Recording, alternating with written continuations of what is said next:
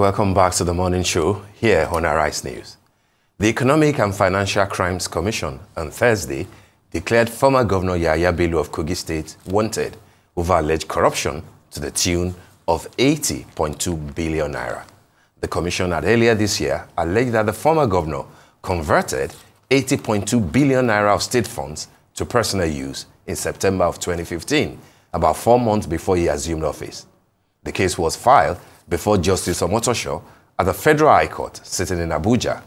On Wednesday, the EFCC dragged Bello to another Federal High Court sitting in Abuja on the same charges alleged to have been committed in February 2016, less than 1 month of assuming office as governor. Bello had on February 12, 2024, secured an interim order at the Kogi State High Court restraining EFCC or its agents and persons related to it from continuing to harass, detain, arrest, or prosecute him, pending the hearing and determination of the substantive originating motion for the enforcement of his fundamental human rights. Well, for all that's been brought to the public domain concerning this matter of the EFCC versus Bello and many other possible angles that are not being adequately examined as should be, especially the relevant legal angles, we're now being joined by Ola Daniel, a lawyer and public affairs analyst. Good morning and welcome to the show, Mr. Daniel. Good morning. Thank you for having me. All right, then. So let's get straight into it. Now, we saw what happened at Benghazi Street, of course, over the duration of this week. But if you could just provide an overview of the legal basis for the Economic and Financial Crimes Commission's attempt to arrest the former Kogi State Governor Bello over the allegations of the laundering of more than 80 billion naira. What exactly is the issue here? Let's talk about that. Well, if we talk about issues, there are many sides to this, many twists to the issue on ground. But then, for a fact, I may speak more on the legal side of this issue because I cannot speak of what I do not know or I do not have. As we speak, we all know it's the strict law that courts of coordinate jurisdiction is not superior to one another. So if there is any judgment of a particular court, the only way to vacate such order or such judgment is to go to a superior court. Now, over years, over time, EFCC has been known for this kind of shenanigans of, going around to just pick people, no investigation. That is the reason most times when they get to court, you see that they lose most of the cases in court. And how do I mean? If there's an order of court and there is a restraining order on an arrest, then you believe in the so-called court, then you went further to court of appeal. Now, to appeal such order, then the Court of Appeal has given a date for hearing, which is 22nd, which is Monday. Then you went further to another Federal High Court to seek another order to arrest and to prosecute ex-governor. I really need to understand because there are two major group of people in this country that has really not helped our rule of law. And one is the politician and the other one is the anti-graft agencies. Because if you believe in the judicial system and you go to court for some redress, then the court give judgment or give an order, then you still go ahead. This is not, this is not a barbaric island, and it's not a zoo where anybody can decide and decide whatever they want to do. If you believe in a cause, why don't you go through the normal process? We are not advocates of corruption. I detest it. In fact, anyone that is found culpable should answer for his case. But then, to do it, you must follow the rule of law. You must do it right. You don't use the wrong thing to correct the wrong thing. Declaring ex-governor wanted, laying siege against him in his house, it is a national embarrassment. The way EFCC is going about this is a total disappointment to some of us. Because the chairman of EFCC is a lawyer, and I expect that he knows better. Though, I may not be too surprised because I've heard some of our senior lawyers, and I've heard their opinions on this, and I have asked myself that where is the position of the law when somebody made a statement that says that court cannot stop somebody from being arrested? And I ask, the same court you can go and get a warrant of arrest, but the court cannot tell you not to arrest. And I ask myself, where is it written under our law that the court does not have power to give an order or judgment that someone cannot be arrested? So these are things we really need to look at holistically, critically, to ask ourselves, are we doing the right thing? If we have claimed that someone is wrong or someone has allegedly committed an offense, then we should do the right thing. Because another angle to it, the question I want to ask EFCC, you went to court, the Federal High Court, on an allegation that somebody stole 80 billion that belonged to the state.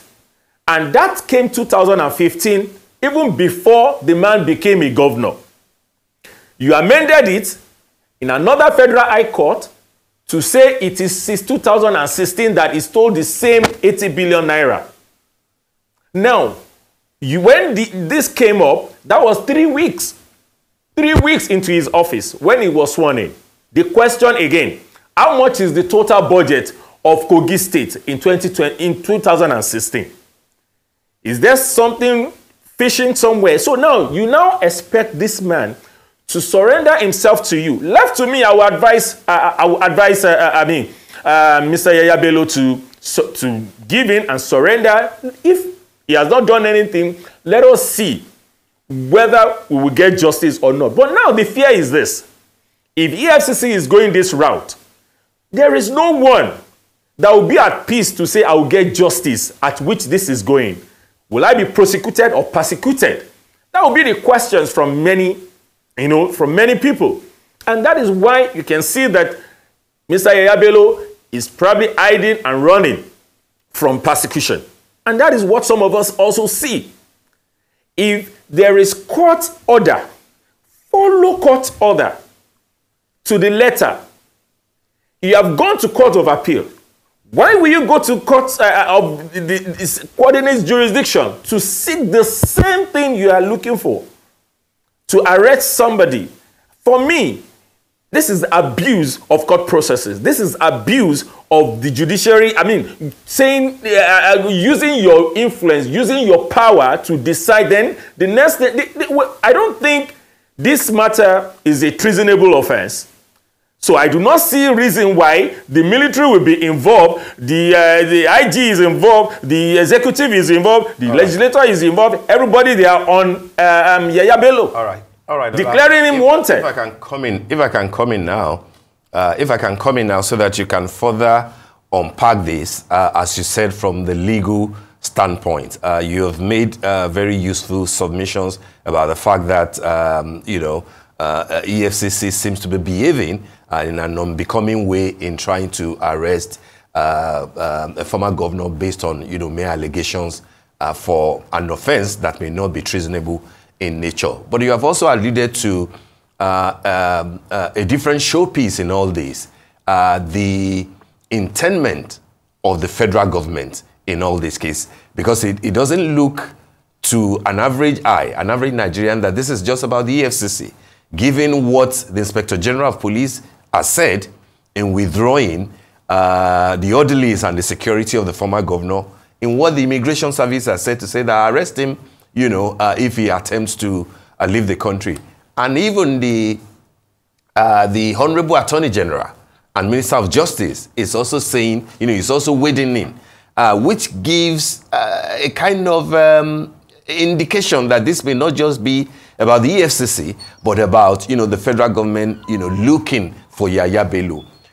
What are your specific thoughts on this type of a thing? Is this something that will be considered a new law, or is this how we will move forward dealing with suspects, especially those who are politically exposed? And in law, you have said that, maybe Yahaya Bello should hand himself over. But given how, the entire drama around it has gone, do you think that the law will be fair to him, at least from the point of view of the EFCC?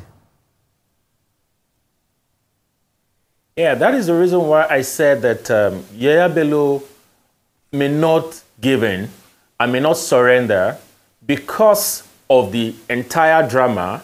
How it started, if you remember, I started by saying that they filed a matter from 2015 and to 2016, 3 weeks in, when he became the governor. So it means that there's something that is not clear to us. There's something that we do not know. Like you also said, maybe there's some powerful cabal somewhere in the government that are all bent, whether the Yahaya Bello had offended them by way or not, or he has miscalculated in his political, journey, and they decide to say, okay, we're going to show you. Now, what I need to say to this is clear. We remember when EFCC was, when EFCC came up, and I think that should be 1999, thereabout, 2000, and during former President Obasanjo, and a lot of people believe that it was used as a tool, as a bulldog to hunt some people that are enemies of the government or of the president at that time. And for a long time that happened. And this moment, in fact, I had so much hope, so much belief when this new EFCC chairman came on board, because he's a lawyer and I expected more from him, and I expected that what has happened in the past will not happen.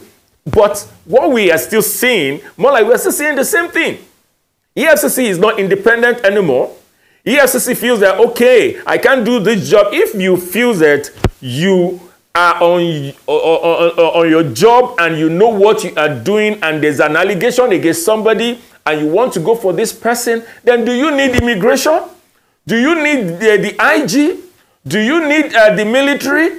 Do you need the Attorney General of the Federation? Do you need all these people to gather together? It means that something is not clear to some of us, and that is what we are asking the government.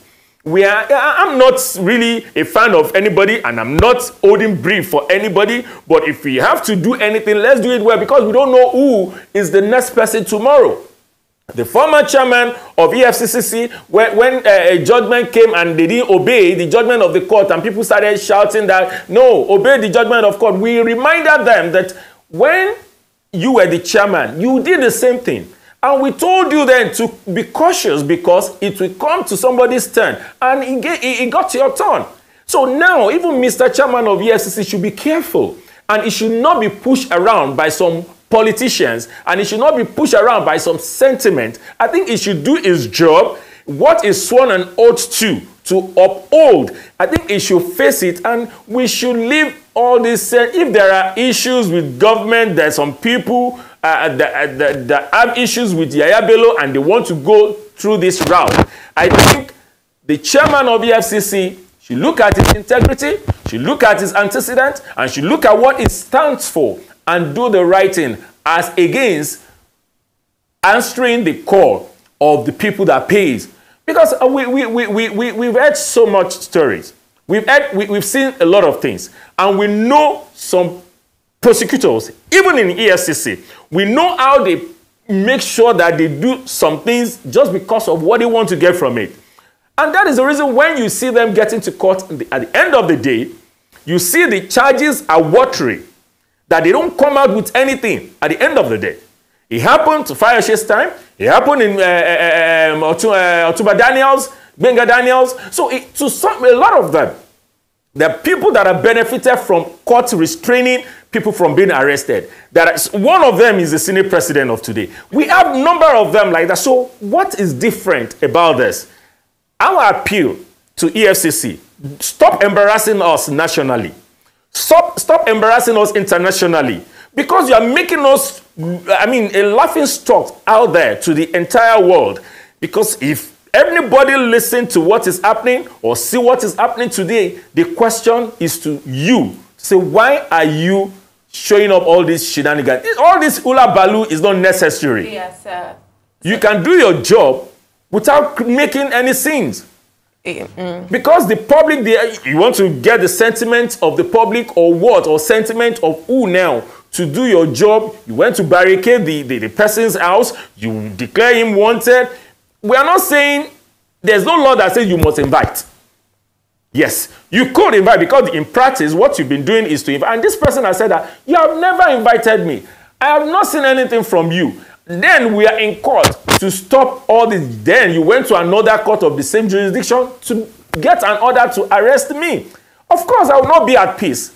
Can we actually speak about that? Can we speak about that? Instead of speaking about the EFCC, actually, can we move on to our judiciary? Because as you said, the EFCC did get an ex parte order which allowed them, which allowed for the arrest of Yahaya Bello. This ex parte order was given on Wednesday in the Federal High Court by Justice Emeka Nwite. And so now I want to ask, as a lawyer, let's talk about our judiciary. What happens when we have courts of the same, jurisdiction, when we have opposing orders coming out from different courts, when we have, there's obviously the case that was filed on the 11th of March to try and counter the injunction that was given by the High Court in Kogi State. But however, on Wednesday this week, we did have another ex parte order, which was given by a justice of the Federal High Court in Abuja, I'm assuming with knowledge of the other case, but he still gave out this order to go on for the arrest of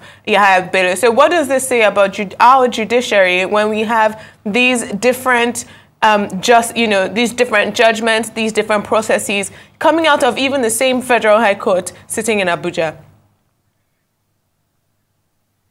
Well, it is a sad one for us, and some of us we've talked about this in the past, and we have said it, that the judiciary should be independent. When I mean independent, because yes, on paper, we say it's independent of the executive and of the legislature. But in practice, every day, we see that it is not, because most times, these politicians come in and they pollute the judiciary. Because I do not know how somebody will explain to me that courts of coordinate jurisdiction will give different judgment on the same subject matter. For instance, if you remember what happened in the past, there were some judges that were sanctioned for doing this same thing that we are talking about today. Because these politicians know how to go to different courts, the same subject matter in like 10 different courts of coordinate jurisdiction. And that is what we are also seeing today. And I think the judiciary really need to sit down and check all this abnormality and stop this, because this is not projecting the judiciary well to the world. And this is not also projecting the judiciary well to the common man out there. Because what they are doing, what they are projecting to the common man is to say, can we really get justice in Nigeria? If a court has given an order, then another one, because it is straight law that a court of a summary jurisdiction will be superior to one another. If there is any redress anybody seeks, it is straight law that any court like that will go to a superior court. And which is the superior court in this matter is the Court of Appeal. So what the shenanigans that we are seeing today in judiciary, I think it needs serious caution. And we need to call the stakeholders to order. And that is why we are saying that the man is afraid that he may not get justice. Because if we are seeing things like this, it means that some people are dictating the tune. And they said, who dictates the tune plays the piper. So, well, you see, if we are not careful, if we are not careful, I hope that we are not aiming towards anarchy, and I hope that we are not aiming to a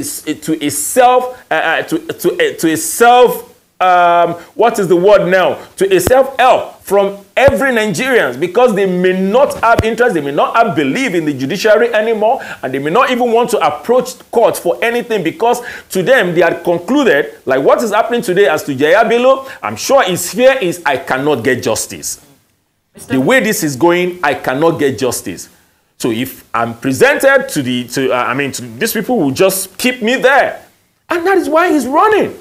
But if it is a judiciary that we all believe in, and they are doing their job, and we are not having all these, shenanigans, I think it is time for a call on the judiciary to sit down and let us address this issue. And I call on the Chief Justice of Nigeria to come into this matter and stop all this national embarrassment that the judiciary is also giving us, because I do not see the court that should enter. I don't see any reason why a court should entertain such suit coming to his table. If you know that, oh, this suit, it is everywhere, that, oh, there's an high court judgment on this, the next thing should be court of appeal. You should not be coming, they shouldn't come to your court. But this politician or this anti-graft agency, they are I don't want to use the word smart, but maybe I will use the word cunning. Because when they are going to the other court, they may just twist and change just one of the charges, or just change something, and they will say, oh, it is a new charge. So it's not what was taken to court A or court B. So they do this all the time. So even if we are blaming the judiciary, also we need to still give that, that window, we need to leave that window open to say, okay, it may not really be their fault in entirety, because maybe they have changed one thing or the other, but then there should be a standard. There should be a standard that you know this is the same matter. It's like somebody changing the grammatical phrase of whatever he has filed in court A and is using another one in court B. You should have a standard to know that, oh, this is what they are doing. And it should not, if the moment we stop it and we don't allow it fly, the moment the court stop this thing and don't allow it fly, whoever that is coming to court to bamboozle the court or to find a way of deceiving court, the court will know. And yes, such person should be penalized. Thank you so much. Such person should be sanctioned. Thank you so much for discussing this topic with us this morning. And we look forward to seeing how this plays out both in our courts and with the future of Kogi State.